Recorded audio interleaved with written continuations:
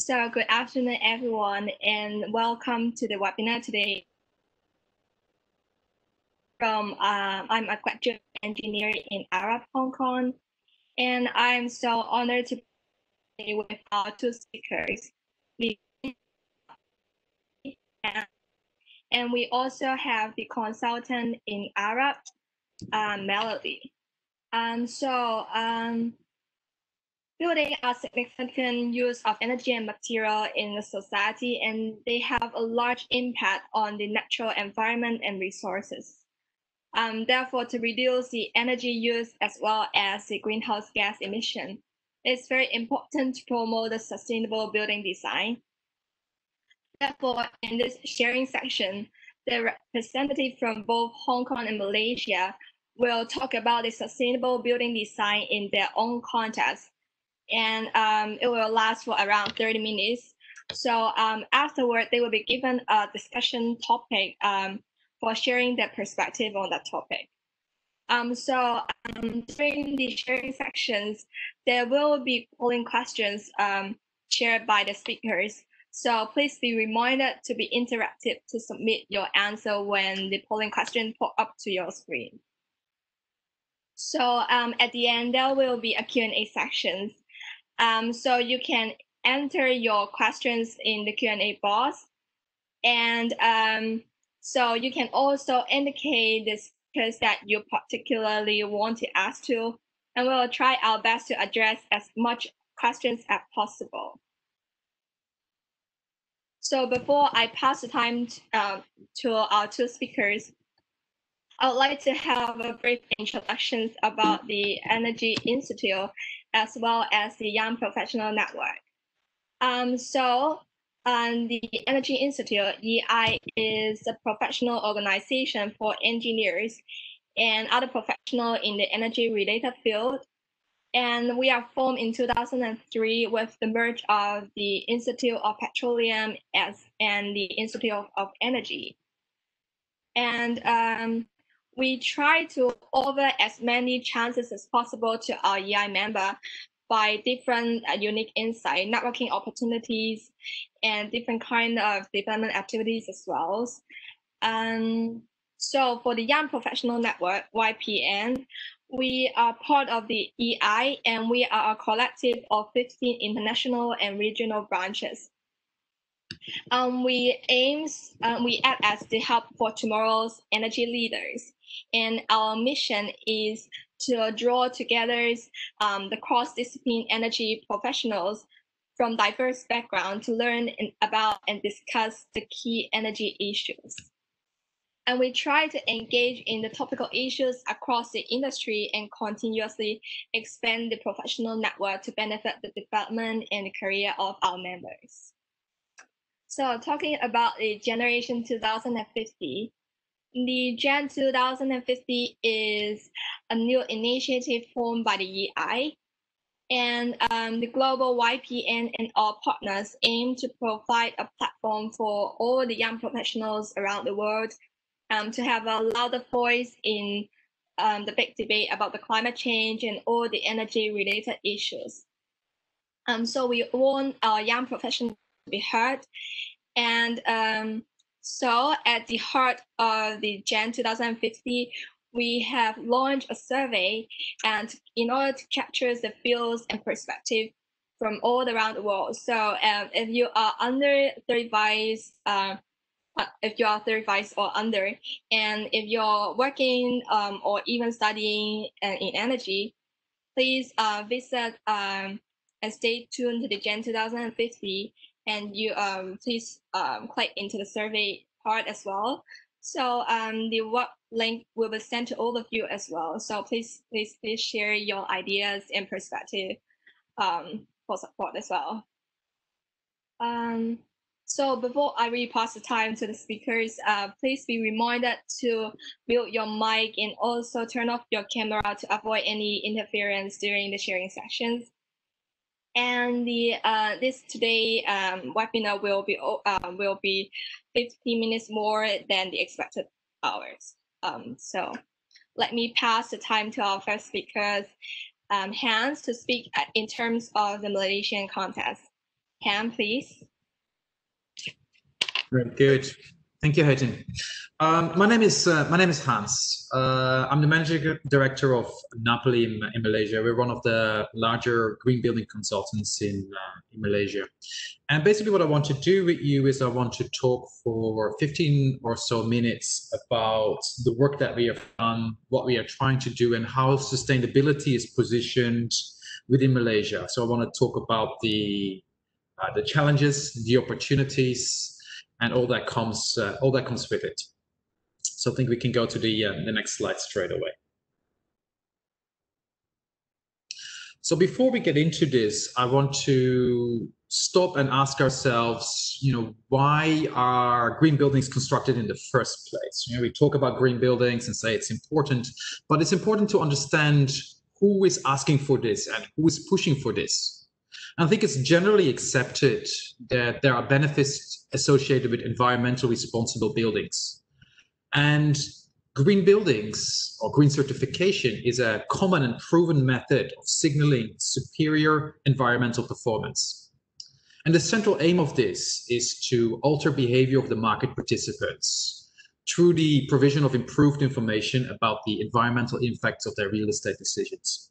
And basically what I mean to say is that for occupiers, meaning the people that live in the buildings or that work in these buildings, this translates to reduced costs, meaning you have to pay less for your energy bill or your water bill, as well as a healthier and more productive environment.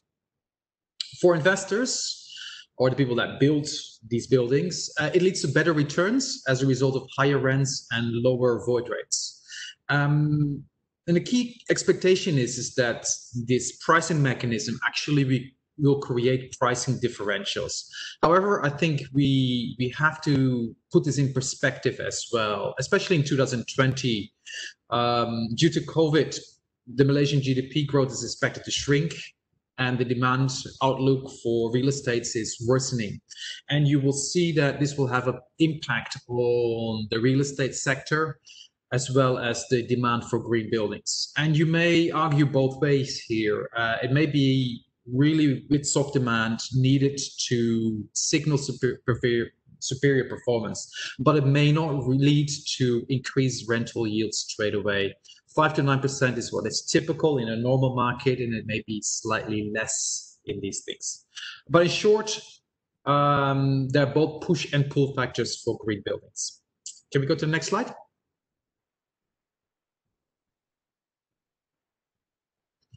The next slide, the text is very, very small, but have a look at the graph. I think when we look next at the trends, we see that green building certification in Malaysia is going through the typical industry cycles, and I think this may be the case for other countries as well.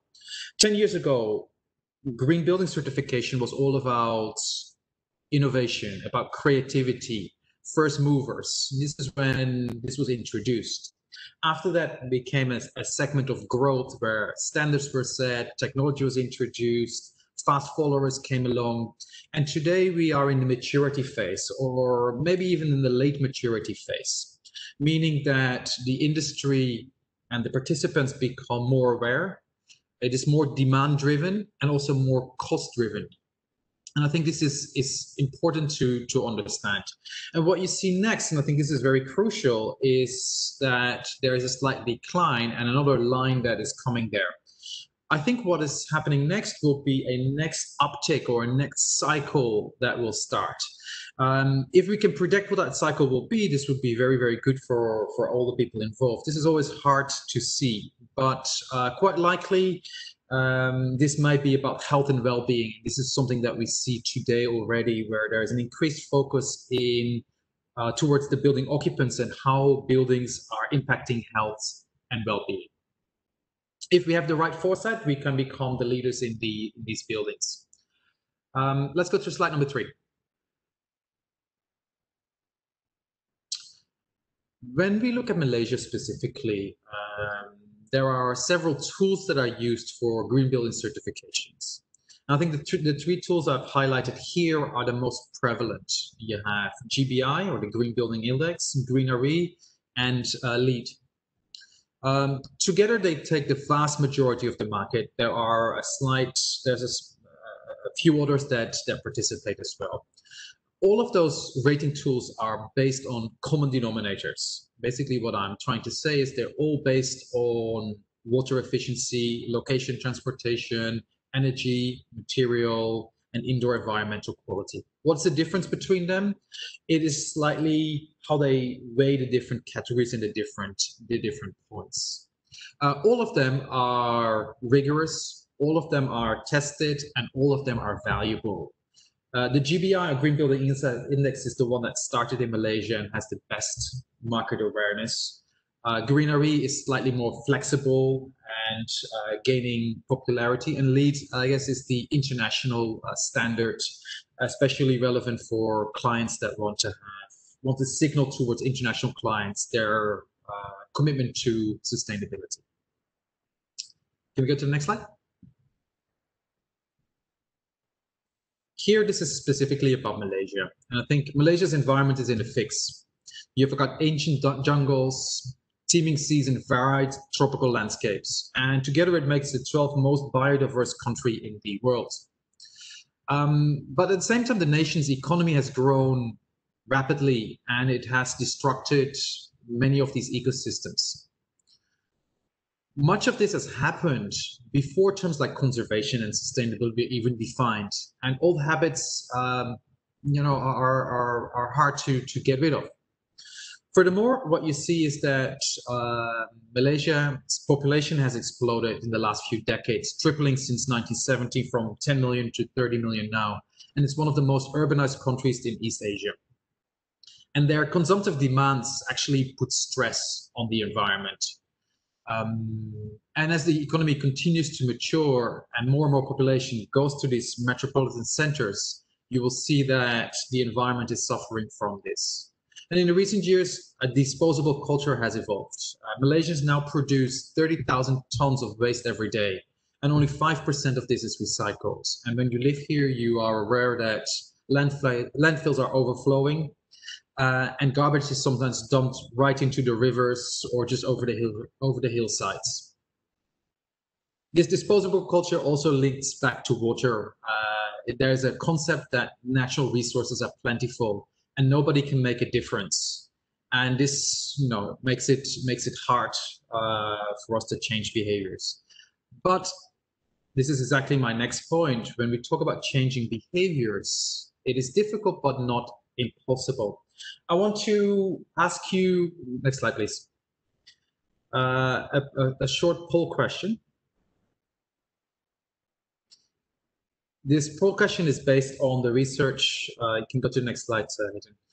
It's based on the research that has been done by Harvard Medical School, right? And pay attention. This is about doctors asking patients that have just undergone a serious heart operation, and the doctor tells you, you must change your lifestyle, otherwise you will die. Simply as that. Which percentage of the people do you think, this is my question to you, right, will revert back to the behavior that got them into trouble in the first place? So take a little bit of time to answer. I'll continue whilst you answer this. So what kind of behaviors that the doctor said? Simply things as eat healthy, exercise, don't smoke, the usual things. So again, right, people with a serious heart operation just have undergone it, and what is their, how many of these people got back into trouble and basically falling back to the behavior in the first place? Let's see if we can see the results.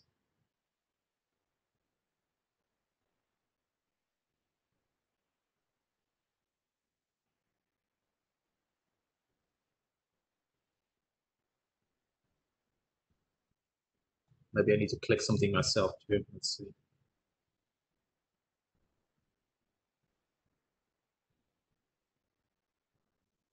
We'll come back to, I'll give you the answer now. I don't see the answer on my screen. I'll share with you the results in a little bit.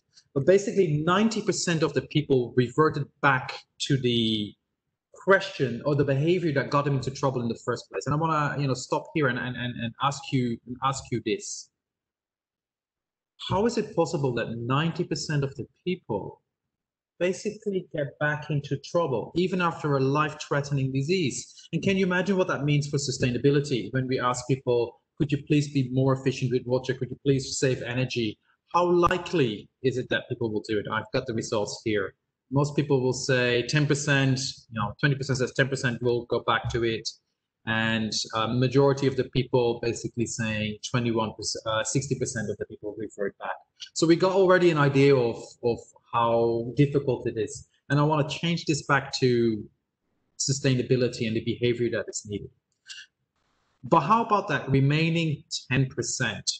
That 10% that did change, right? I'm telling you, this is a proper research. Here, the doctor told them this.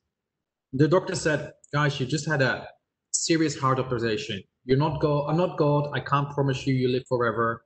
However, if you want to maintain and live your life happily and healthy, and you want to walk in the park together with your spouse without any pain, you need to, change your behavior. You need to change your lifestyle choices. There are, if you pay attention, I hope you can sense this. There are small changes in this. This message is personal, emotional, and positive. Only when things are personal, emotional, and positive, we are getting to change. Next slide, please. And this gets me to my final slide and my final point.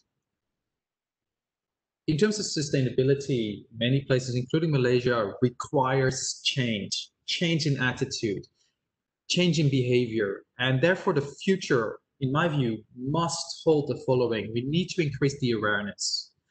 And we need to simplify the process of certification towards green buildings. But most importantly, we have to communicate positively and with emotion and make things personal. Otherwise, people will not change. Incentives can also play a part of this, but this personal, positive, and emotional is absolutely crucial to this. And when we try, we can see that there is a change to be held. And I want to leave it on this message that with the right effort and with the right tactics, we can create change, but it's certainly something that we need to think about. Thank you very much.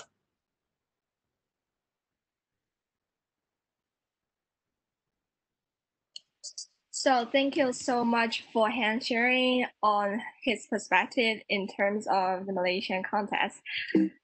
So I would like to pass the time to Melody to speak in terms of the Hong Kong context. Melody, please. Thanks, Hayton. Thanks, Hans, for introducing the mechanism of green building certification and also let us know more about the Malaysia context. And I'm Melody from Arup. I'm a consultant for green building and sustainable building design. Before I go into the detail, let's have a poll question first. What do you think is the most trigger reason for having a green building? A, market trend, B, benefits of having the green building, C, client request, D, regulatory requirement, E, environmental and social responsibility, or F, company policy. While you are answering the polling, and let's move on to talk about Hong Kong situation. Next slide, please.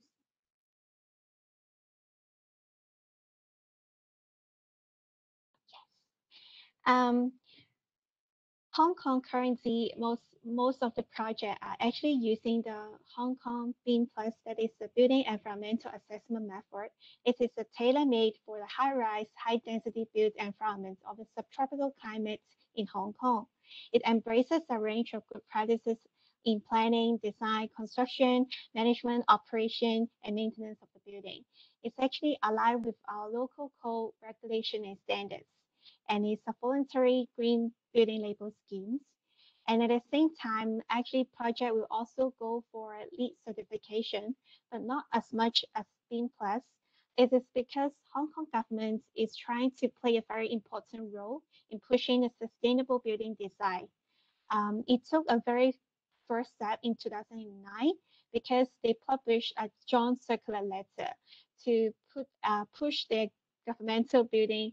They must go for the second highest rating in BEAM Plus certifications. And after the government taking the very first step, it tried to look into the private markets, and they try to like having some sort of incentive for private markets to go for the BEAM Plus certification. And that's why they have the gross floor area concession since April 2011. And for projects that go for BEAM Plus, they could get the GFA concession as an incentive. And then with the global trend that sustainable building design or sustainable building standard getting more and more mature, and people start to aware about well-being in healthcare, especially nowadays because of the COVID-19, and more people will go for the WELL certification in Hong Kong.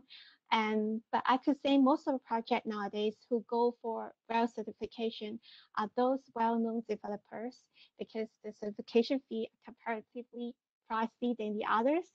And for the other, like some of the project will go for the China Green Building Label, BREEAM, Fitwel, these kind of certification. And apart from the government incentive, let's see if we could got some of the result from the polling. Next slide, please. Yeah, I think it's quite interesting to look into the reason why people will go for the green building certification. And as I can see, the polling suggested that because it's required, that's why they go for certification. It's exactly the survey that conducted before green building certification. And in 2016 to 17, Hong Kong Green Building Council is trying to conduct a survey about green building standard to ask 44 commercial companies and non-governmental organizations that have participated in green building projects to provide some kind of feedbacks or comments about green buildings. And the result revealed that actually 32% are because of the client request, and then followed up by 23% because of the regulatory requirement, and the environmental and social responsibility, and 4% are because of the company policy. And it's more or less the same as the polling question now we got, because most of people reply that because of the regulatory requirement and also the environmental and social policy. And as you can see, we just have very few reply because of the market trend or the benefits of having the green buildings.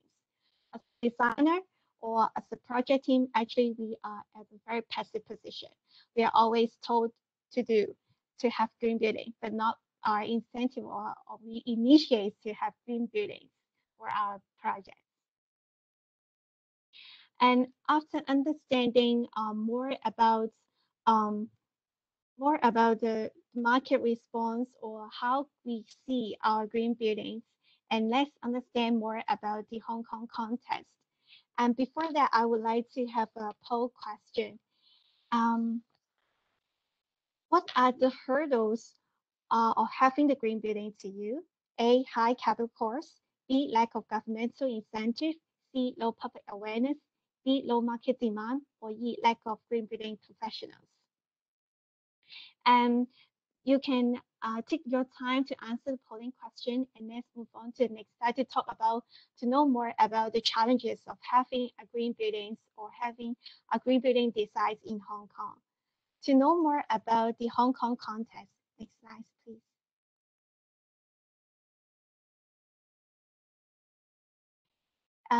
I could say it's not more or less similar to Malaysia context, because we have very limited land. 40% of the Hong Kong land is actually reserved for the country parts or the mountains. We have so many people. We have 7.4 million people living in this gas land in Hong Kong. And because we have so many people and we have limited land, we are very packed together, and building are very close to each other. And in order to fully utilize the land, actually we have to go upwards in a vertical direction. And we have very tall and very high building.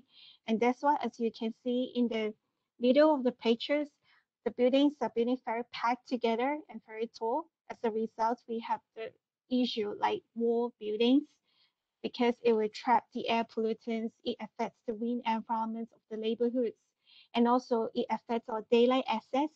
And at the same time, because we have so limited land, parts of the residential building have to build near the highways, and therefore they suffer from noise issue. And at the same time, we're also facing the waste problem because nowadays we're currently using landfill as the major way of our waste management strategy. And that's why we have so many people generate most of the waste every day. And the only way we could do it is to dump to the landfill. And we face a very critical waste management issue nowadays. And last but not least, it's seldom talked about in Hong Kong because we have very little incentive to do about water management because the incentive of using water is so little because the pricing or charging of water is very cheap in Hong Kong. We have no any incentive to save the water. And then let's look into the polling question again. Next slide, please. I think the answer much more the same to the survey conducted before. Most of people replied that because of the high capital cost, and that's why they think that it's the hurdle for them to have the green building. And 57% of people think that because of the high capital cost, and followed up by the 25% are because of the lack of governmental incentive. For this part, I'll group these two figures, high capital cost and lack of government incentive, into one major factor because of the financial consideration. But the interesting point I would like to point out here is the survey they conducted before. They not just ask about the first or the major challenges, they will also ask for the second challenges and the third challenges. And for the low public awareness and the low market demand for green building, both score few in the greatest challenges, but they score the largest percentage when it comes to the second and the third greatest challenges. That means, apart from financial consideration, actually most people think that no public awareness and no market demand are also the major consideration or the major hurdle when they are trying to go for green buildings. And for the high capital cost and lack of governmental incentive, I could say this kind of financial problem is inherent because it seldom eliminated, but it could be addressed by several ways, like by advanced technology development with more government incentive. It could be solved more like technically or tangibly. But for the other way, like low public awareness or market demand, it may require us more efforts. And the key point I would like to deliver here is that somehow we cannot just look into the things in a very surface way. Just like we cannot, when we have the green building, we cannot just think about the capital cost because we need to change our mindset to look into a picture or look into a building in a more holistic approach.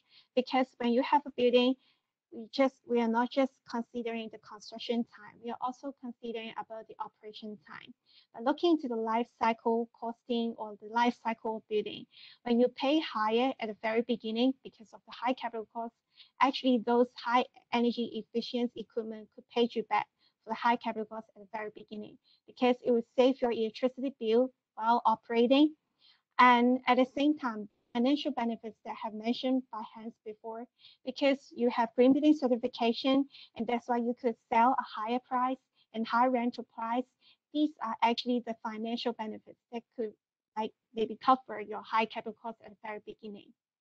And at the same time, those intangible benefits like the higher productivity environments and the marketing effects of having the green building actually can pay you back.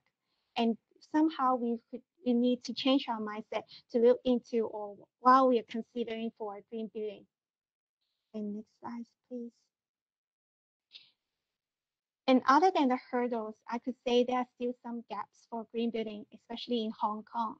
As I mentioned in 2011, we have the government incentive of GFA concession for people who go for BEAM Plus certifications. Yet there is a doubling the number of sustainable building from 2011. But as you can see, the figures suggested here, more than 30% of the projects are actually only unclassified rating. That means it's just the minimum requirement to get the GFA concession. Some people may regard this as a loophole for their clients who just pay the minimum effort to get the same return for those projects who pursue for the highest rating. And government incentive is somehow asking or pushing people to go for the certification, but not to go beyond. Or I could say it's not truly sustainable building. And that's why government or the market has to address this gap. And at the same time, not just about just meeting the minimum requirement. Actually the incentive is just focusing on the new building parts. When we look into the existing buildings, actually like in Hong Kong private sector, we have 47,000 of buildings. But for the project who go for being existing building certification, it's just less than 0.3% in the recent 4 years. That means it's just like few hundreds of the buildings in Hong Kong will go for the existing building certifications. There is actually no any incentive for existing building or interior to go for the sustainable building certifications. Next slide.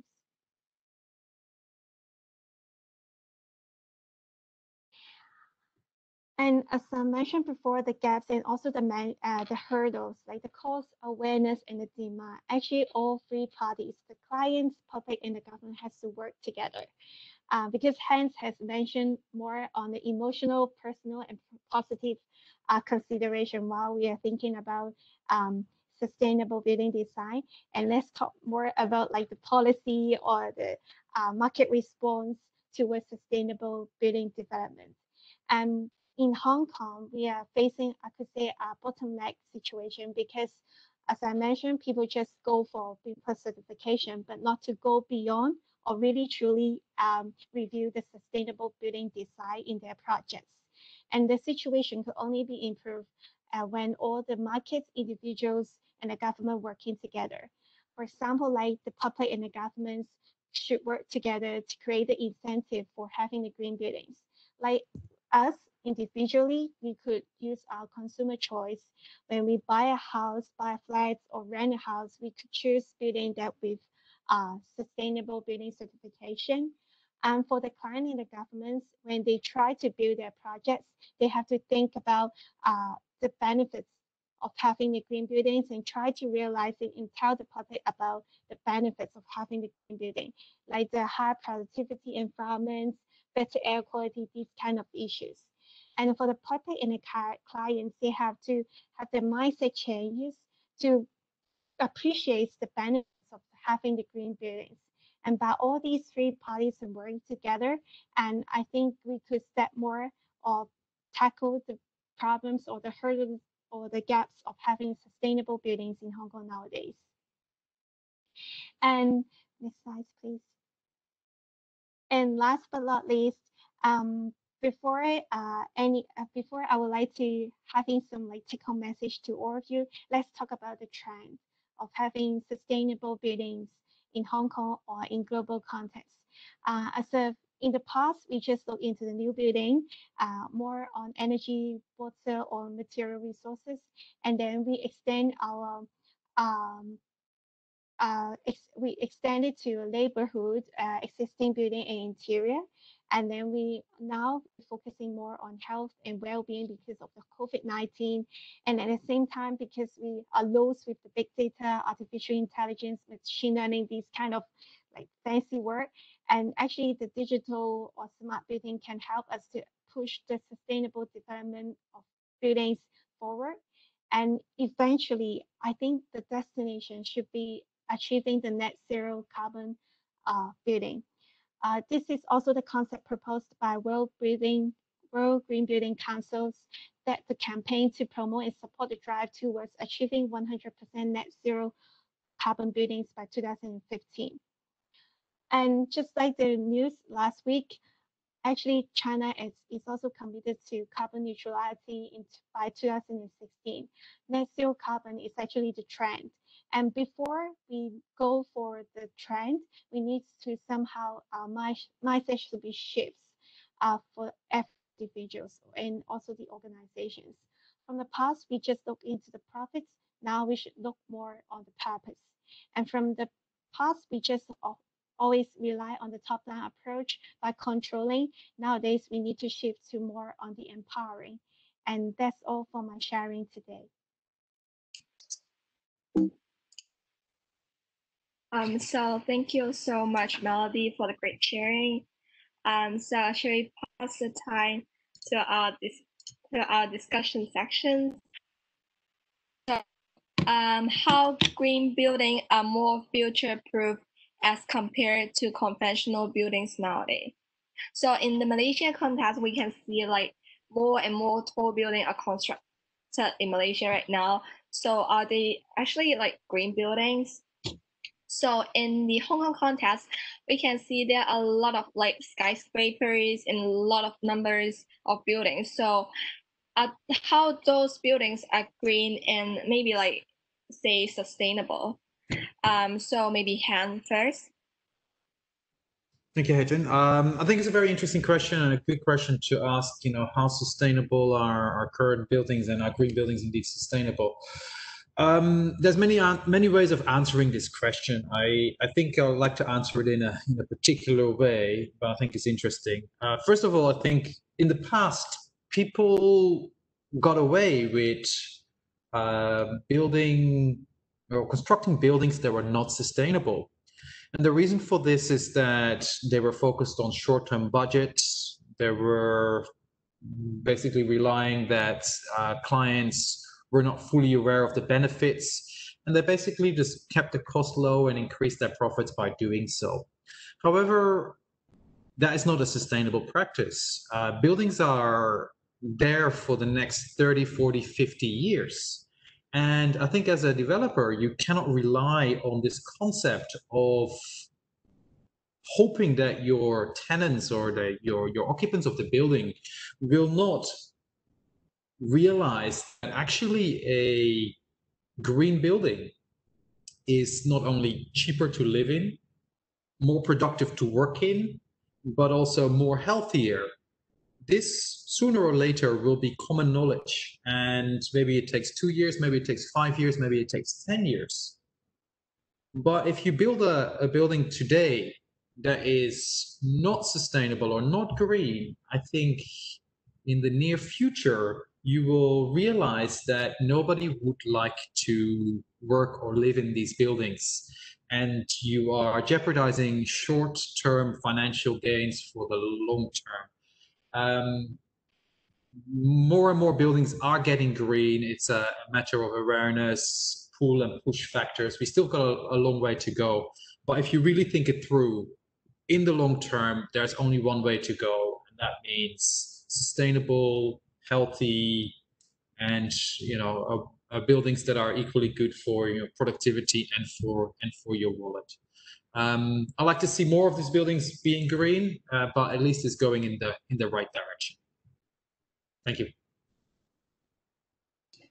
Okay, thanks, Hans. So, Melody, please. Yeah, for the question about how green building are more future-proof as compared to conventional building, I could say somehow future-proof means matched with the concept of sustainability, because we could not sacrifice the future needs, and that's why we have to think about for our future generation.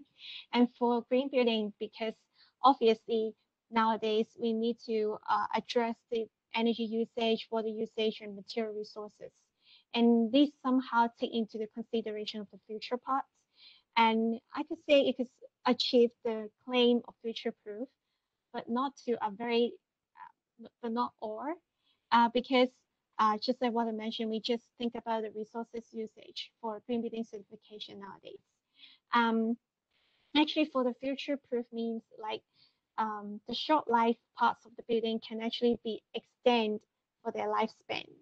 But for most of the building nowadays, I could say, especially in Hong Kong, we just consider about having the building for to be able to be there like 100 times, 100 years times.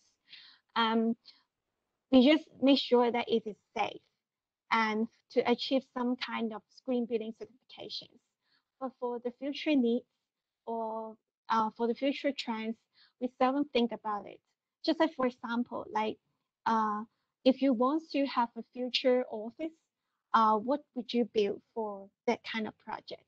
But actually, for the future trend, it may not have any office anymore because people like nowadays we always work at home, and we have to think about the future needs, and that's why we have to think about how to build our office. Just like it's just an example of showing that somehow for the future proof means that not just sustainable, but we have to also consider about the future trends. And for sustainability, of course, the green building nowadays, the certification has to go more beyond because like in BIM Plus or in LEED, we just consider about the resources usage, but we have also the thing that the market is also addressing the other request or response, like we need to care about our occupancy, spending so much time indoor, and we're concerned about the health and well-being, and that's why we have WELL certification. Maybe in the future, we also have like smart building certification or all these kind of like guidelines or the trends that we need to adopt it for not just sustainable or not just green building to make it as a future proof. And that's all for my sharing. Okay, thanks so much, and that's all for discussion session. So let us go to the Q&A section. So we received quite a few questions to both Hans and Melody. So for Hans, does the green building have a high efficiency and maybe like, let's say, antiviral safeguard? Hans, you have to unmute first. Very good. Thank you for highlighting this. Good question. I think, the first part of this, does a green building have a higher energy efficiency? The short answer is yes. When we unravel the green certification system, we all realize that energy efficiency is one of the key components. And all green buildings have good to very good energy performance. When you ask me what are the percentages that can be reduced, I think 10-15% on the lower end and sometimes 50 to 60% on the higher end. So for sure, energy efficiency is there. Now, the second part of the question, how about the antiviral part? Again, two parts of this. Most energy efficient buildings look at indoor environmental quality. They look at the quality of the air that you are breathing into. Before COVID, there wasn't necessarily a deep focus on antiviral or antibacterial parts. LEED, I know this for sure, has already introduced further credits and innovations to encourage building owners to put these things in place. So in the future, yes, for sure. Today, I think yes, by the rate of airflows and all of those type of things there, but not necessarily on antiviral, but it could certainly be a component that we will see in the future. Okay, thank you. So the second question is for Melody. So can green building partially or fully produce their own energy for use if they are constructed by the glass structures? Melody, please. Yeah, of course. Just like the solar panel, we usually call it BIPV, the building integrated photovoltaic panels.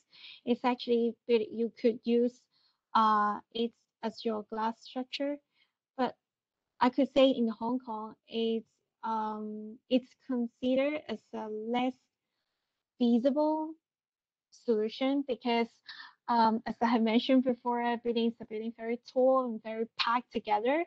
In order to like more efficiently use the solar resources, like these kind of BIPV, you need to have a good uh, sunlight sunlight for the buildings.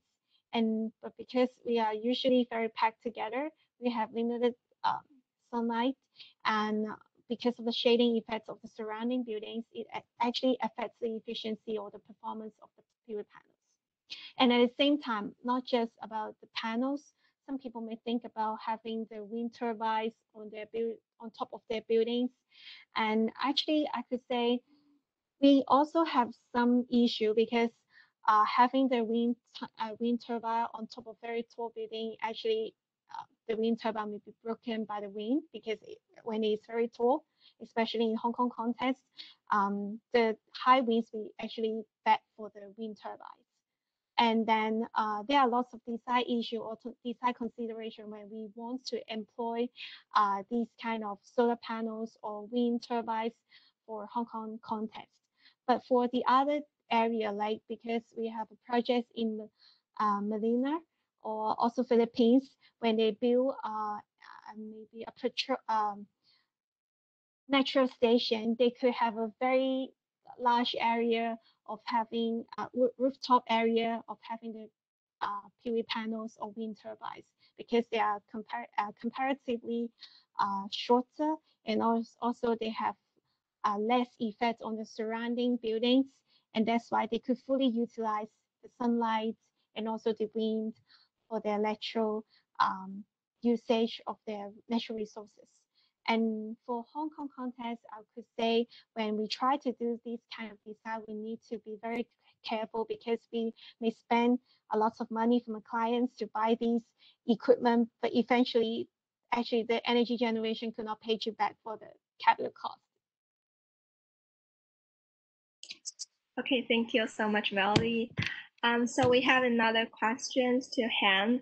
So for lead, we have the Green Associate, GA. So what actually GA do, and is their certificate useful? Can please. Unmute first. Good question again. I think starting with the second, yes, it's certainly useful. And I would highly recommend anybody who works in sustainability or is interested in sustainability to take this.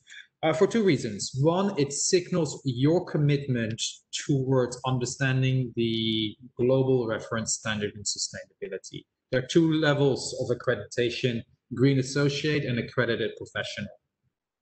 For LEED and for sustainability, it's a holistic approach covering water, energy, land, and all of these things are connected. It is proven that if you have people with the right accreditation as part of the team, the process is smoother, easier, better, and cheaper. There's tremendous value in this. Getting your green certification or green associate certification is certainly valuable. So what is it that they do? In a way, you are a green consultant. You will work with clients, you work with stakeholders, you solve their problems, and you help identifying the opportunities and the challenges to get buildings as certified, at the right category or the targeted categorization.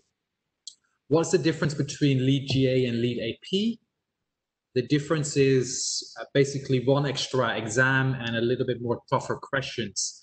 But to start, I highly recommend people to take the LEED GA exam, as it will kickstart your career and it demonstrates your understanding of sustainability and adds value to the projects. Okay, thank you, Hans. So talking about the green building and about the construction materials. So for Melody, do you think the construction material used in the green building are eco-friendly and environmentally friendly? Thank you. I could say most of the project, when they try to be more sustainable, they will try to use the materials that are eco-friendly or environmental friendly. Of course, you have to trade off because usually these kind of products will be costly comparatively, and that's why I could say for most of the projects in Hong Kong, because the cost consideration, not every single detail of the materials will be very eco-friendly or environmental friendly. But for most of the projects, we will persuade our clients and also the contractor to try to use the materials that are comparatively more eco-friendly or environmental friendly when we get the choice. Like for example, if two kind of products, one with the environmental product declaration, the other happens we will persuade the clients to go for the one with the EPD, the environmental product declarations. Somehow currently there are not many material choices, I could say, because just like LEED certification proposed in version 4, a US government or US GBC trying to push the markets to address the material issues in order to push the market to pay more efforts on their to become more eco-friendly or environmental friendly, or have more disclosure on their material content, on ingredients. Yeah, the market pays a lot of effort, but currently the fact that there are not as many choices as we could think about it. But if we got the choice, actually we could persuade our clients to go for that. And not just about the disclosure on the material ingredients, and we also care about the recycled content, whether the product is purchased from regionally, not too far away, in order to save our carbon footprint. And also for the timber products, we also want to choose the material that is choose the timber from sustainable sources. And also for the paints on furniture, we also try to persuade the clients to go for with low VOC content, less impact on the human health. These kind of material for green building certification actually also address it on it. But in the markets, I also want to persuade the markets to try to put more efforts on having materials that are more eco-friendly, so that we could have more choices for our clients to choose. And obviously, as a consultant, we will definitely help any eco-friendly or environmental friendly products to introduce to our clients, to have them to have more choices. So thank you, Melody. And now we have another questions to hand. So as compared from the green building and the conventional building, does the green building usually have a longer lifespan than the conventional one? So can the green building be deconstructed instead of demolished, and can their material be reused as well? Thank you. Thank you. It's actually a very interesting question, and there's most of the debate actually seems to be about how to reduce materials, how to make sure that the resources consumed are minimized, regional materials, recycled content, etc., etc. But when we take one more step back, we come to realize that actually what is part of this, if we increase the lifespan of buildings, we directly impact the material consumption and the waste consumption, or the waste that is created by this. Well, to answer your question, does a sustainable building, have a longer lifespan? I'm not sure if I can give an answer on this. I don't see why, and I don't see why not. I think all of them are built to certain quality standards, and therefore will have a certain lifespan that is attached to this. However, the second part is very interesting to say, wouldn't it be better if buildings could be deconstructed, or wouldn't it be greener instead of using their materials to be reused? And I think this is actually right. There is a saying, I think you might have heard it before, the greenest building that exists is the one that has never been built, right? When we look at energy consumption for these things. Today, there is a trend towards this. We are more proactively looking at ways to reuse materials. It's already encouraged in the rating systems. It is promoted. We should do it, but the reason why it is not very common yet is because it is somewhat complex. It adds layers of logistical, steps in there. And as a result, people take often the easy way. However, I think the thought is absolutely right. A building that is deconstructed and materials that are reused will be, in terms of embodied carbon, in terms of material reuse, much more sustainable and much more green. And I think this is the way to go. Okay, thank you. So for Melody, like you mentioned before about the higher capital cost is one of the reasons of hurdling the green building. So here is the question. What is the cost of the constructing green buildings as compared to the conventional building? Melody, please. It's a very difficult question because I cannot say a very like solid number. Um, some people would say, or some research has conducted for Beam Plus in Hong Kong when they try to having the highest rating compared to a project that is achieving nothing, and it's around like 6% increase in their capital costs. But this is not the key point I would like to share here, because I would like to share one of my personal experience when I'm talking to a contractor, because when the contractor trying to like bid for a tender, and at that time I usually ask them like, oh, what is the price when you consider a project when they achieve the platinum rating, the highest rating in Beam Plus, compared to the usual one. Like it's just like a few months before a short conversation with the contractor. And the contractor, interestingly, the answer is that we didn't consider anything for the additional cost for the platinum rating because we get used to it. It's actually the trend, or most of the projects they are going for bidding now. They will go for the certification, and that's why actually there is no big deal to them. And this is interesting because actually once you get more and more used to it, and people just don't aware about the high capital cost compared to the very past in the very beginning, like in 2011. There may be cost increase at the very beginning, if from starting from zero to sudden jump to have a green building certifications. But nowadays, when we get more and more used to it to have green buildings, and actually the capital costs meaning nothing to them because it's just they get used to it. And I think this is somehow the market trend, and for most of the contractors and also the clients should hold these kind of mindsets.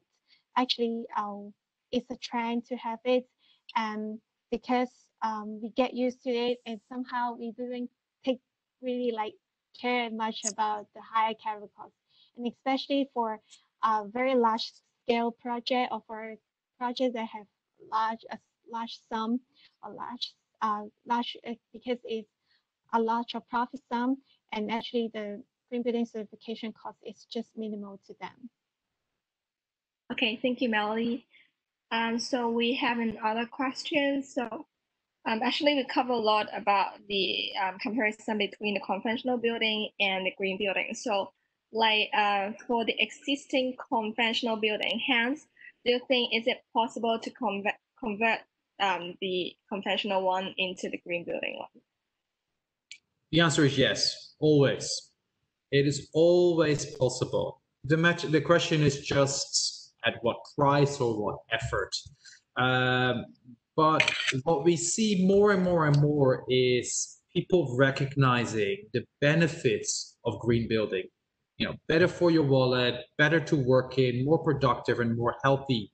And most of the times, these things can be achieved with relatively straightforward changes. And there are points in the building's lifetime where things are, you know, up for maintenance or renewal or repair. These are perfect times to reassess those elements and make sure your building is green.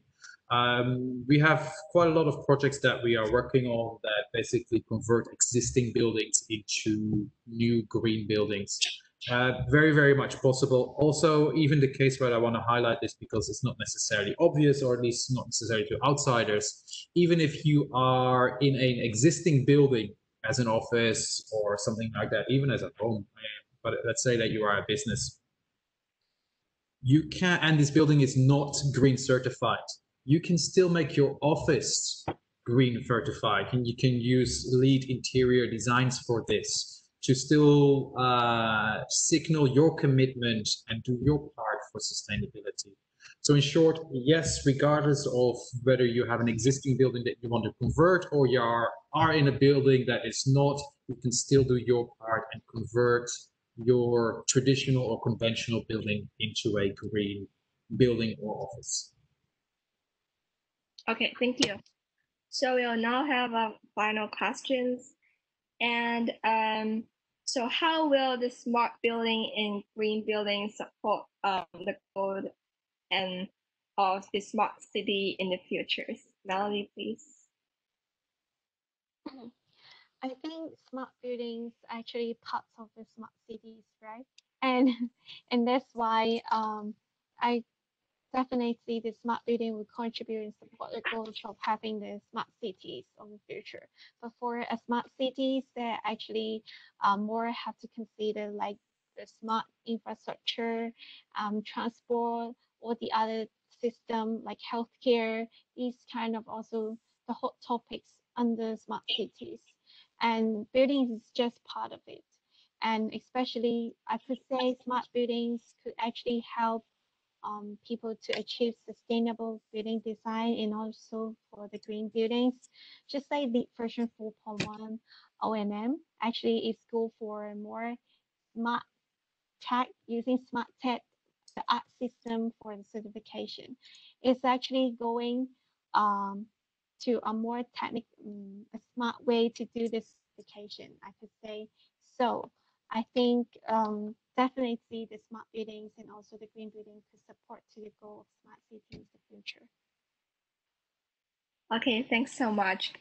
So that's the end of the Q&A section. So thank you so much, all of you guys, for participating for today's event. And we let's give a big applause to both our speakers, Melody and Hans. Yeah. And then last but not least, I want to thank you for our sponsorship partner as well, who is the Repsol Sinopec, the Ørsted, the Neptune Energy, as well as the IBM. So for all the recording and the presentation pack of the today webinar will be sent to all of you guys after this event. So thanks again to all of you and our speakers. So please stay tuned for our futures event as well. Thank you.